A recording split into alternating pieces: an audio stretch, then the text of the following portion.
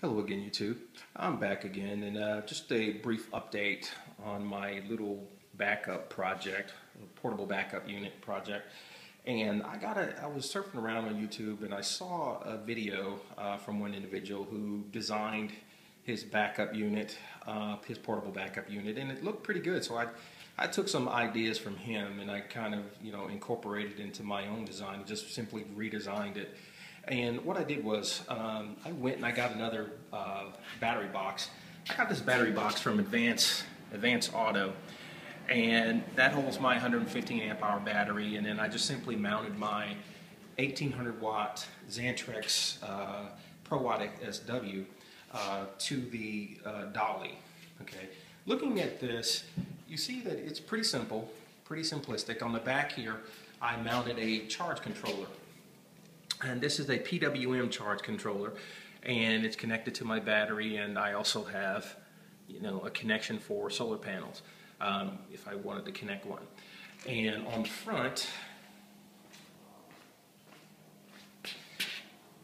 I have both positive and negative terminals, and also I have a 12 volt car adapter where I can either plug in a trickle charger, which I do on a daily basis, and I plug in a trickle charger, or I can actually plug in some other device to run it off 12 volt power.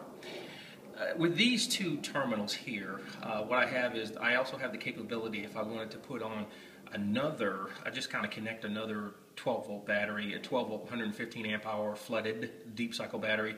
I can hook the battery up to these terminals, and it'll give me the extra capacity. But just kind of breaking it down again, we have a battery box that you can get from Advance Auto Parts. This is a sturdy one, a very good one, and this will cost around between $11 and $15. Let's see, the dolly, again, this dolly is what I've been using up to this point. I got that from Costco for like 20 bucks. This right here, this Pro Watt SW, this Xantrex 1800 watt pure sine wave inverter. I got it on sale online for, I don't know, maybe 250, 300 bucks. It's worth it. And this charge controller I got from Amazon for, I don't know, 30 bucks. Let's say around 30, 35 bucks. It was really cheap. It's a PWM, and it works fine. So essentially, if you add things up, this dolly here from Costco was 20 bucks. This right here, this PWM charge controller, again, I mean 30, 35 bucks. Let's say 35 bucks. So that's 55 bucks. Okay, this right here, this box, again, between 11 and 14 bucks. This right here, it comes from, you can get it from AutoZone or something like that. Maybe, 6 bucks. And again, this right here was between 250 to 300 bucks. I mean, it was worth it. It's an 1800 watt inverter. So this is my new design. I like this design because it's not as cumbersome as the other one was, and it's easier to move around, and very maneuverable, and it's more compact.